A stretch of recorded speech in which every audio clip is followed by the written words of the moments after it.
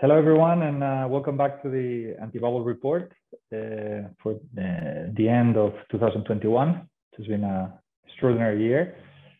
In this section, we're going to discuss portfolio construction, performance, attribution, and a number of key considerations. And as always, I like to start with this idea of, when you build a team, this concept of false diversification and how seemingly diversified portfolios where you have a lot of things with periods of stress and crisis all behave the same way. So what you see here in blue is the performance of Igneo, the best strategy in the world in February 2020, one of the best throughout the different crises that we've lived through since inception, but that at the same time has had a very, very difficult and hostile past 18 months that many of us have been suffering. As you can see, almost a mirror image of the straight line up move in equity markets.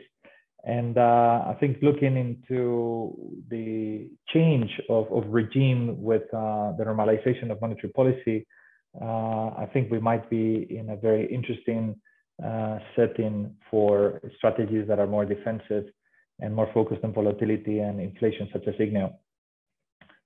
In that sense, building these teams, as I always say, a portfolio is like a football team. You need strikers, defenders, midfielders. You also need to look at inflation, which is a critical consideration for the next decade, as I discuss over and over in my presentation. And there's a role, in our opinion, for anti-bubbles and to be part of the team. It's about that true diversification throughout the cycle. And there are potentially quite a few different defensive strategies. Some are more focused on volatility, some are like ours are more focused on anti-bubbles. And what we do and the way we play this is we have a strategy that has three core buckets. It has an allocation to precious metals, to US Treasuries, both of which we believe are anti-crisis and anti-bubble assets. And very importantly, a bucket on optionality and insurance, where despite being a relatively small amount, approximately 20% of the premium of the assets, has the potential to generate very large asymmetric returns. Here, what we do is we primarily buy call options on anti-bubbles, put options on bubbles, and your call, you're the judge also. What is a bubble? What's an anti-bubble? We're not in possession of the truth, but from a risk management perspective, it's a strategy that is meant to be as predictable as possible, even if this volatility bucket and insurance bucket is designed with a long only format, which means that the worst case scenario is the premium at risk. It is subject to rebalancing, and that rebalancing, as I'll discuss later, I raise my hand. I've been quite negative over the past 18 months and perhaps accumulating a large amount of insurance, which unfortunately or fortunately hasn't really paid out. Fortunately for us, as the world is holding better. Unfortunately for obviously us investors, because we've suffered losses. But I think from a forward-looking perspective, we'll see the strategy is well set to do what it needs to do. And in that sense, if you look at the snapshot of the option bucket, you see that we have about 19.3% in optionality as we speak, which is spread throughout different underlines, different time horizons. Strategy is really focused on two key themes, volatility and inflation. And we do that through call options on precious metals, on treasuries, on the dollar, puts on equities, puts on assets such as China, which we believe are large tail risks in the system. The way we implement this is both through vanilla options, which is really the best thing you could get. There's nothing better than a vanilla, but sometimes these options are quite expensive, and we look for ways to cheapen the premium, to improve the carry and enhance the asymmetry. And that's why we take advantage of also skew in the market or correlation and term structure to create payoffs that are perhaps you know, a little bit more complex, but always with the premium as the worst case scenario, and that can offer substantially higher returns. So we're looking, when we put these trades, at 5-to-1, 10-to-1, or even higher bets. So in that sense, exotic options, hybrid options are, in our view, sources that will allow us to achieve these objectives. Ultimately, there's a trade-off between the simple vanilla payout and something more complex, and that's why there's some science and art in the process, which I'll discuss in the following section, called relative value across volatility in insurance. But for now, we'll continue with the analysis and sort of try to also reflect and apply the lessons learned through this painful recent period, where you know, we've been, as a market, we continue to go against us, both with equities higher and VIX lower and gold lower, and China higher, etc.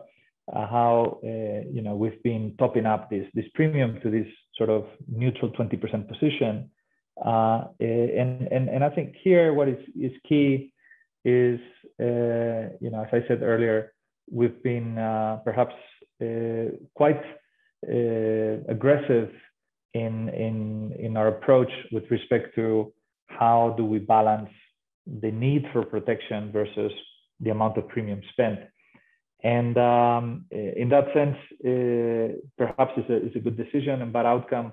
The fact of the matter is that we have been spending a lot of premium which never paid out, and topping that up.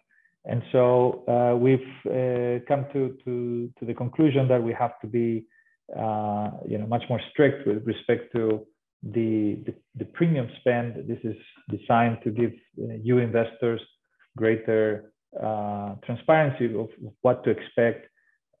This is also resulting in you know, in levels that will give us sufficient punch to do what we need to do. And we think that right balance is about 10% per annum in premium spent. Now, this is subject to profit taking on the way up. It's subject to rebalancing on the way down, and again, something that we're managing to the best of our efforts. If we look at previous moves, such as March, you know, we entered that with a premium that was a little bit overweight after a very strong February, and lots of things happened, you know. And I think what's important to see is that you know, when not everything's going to pay out at the same time. So, you know, March 2020 was a case where we had a you know, decent performance in treasuries, although it was very volatile. But gold actually did very poorly then, only to recover later. And we were also very disciplined in our approach, not only adding on the way down, but taking profits and reinvesting that into forward-looking opportunities, which basically positioned us well and in a neutral basis to a bit like a goalkeeper who's on save and comes back.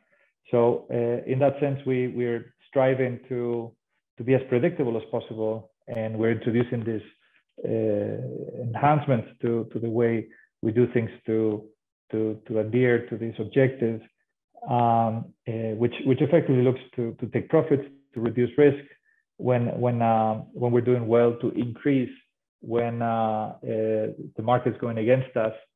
And we believe this is the right approach in a way that we are very disciplined and in a repeatable process that can give us access to sustainable alpha with daily liquidity and large capacity.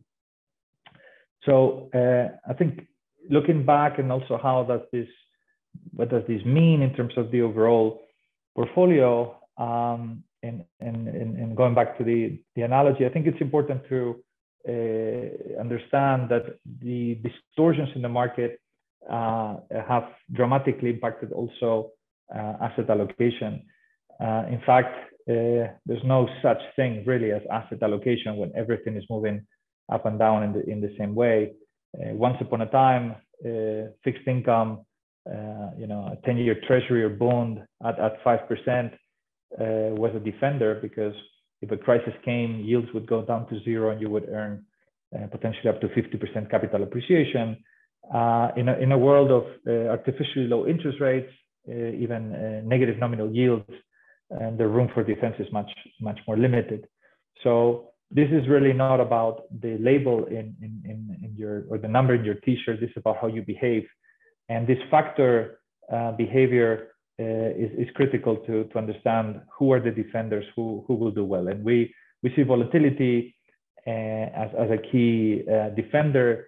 We also see gold as ultimately an asset that would benefit from this crisis through the responsive monetary policy.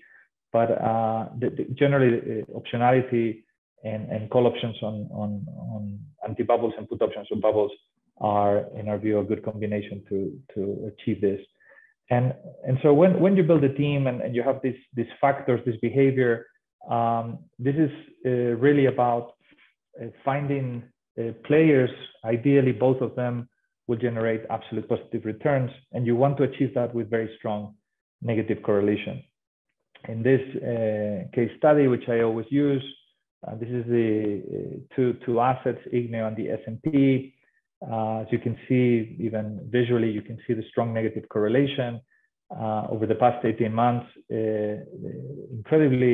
Incredible bounce in equities, up 80% since we launched, but closer to 100% since March, and whereas we've been suffering, and we may well be ahead of a reversal of these trends.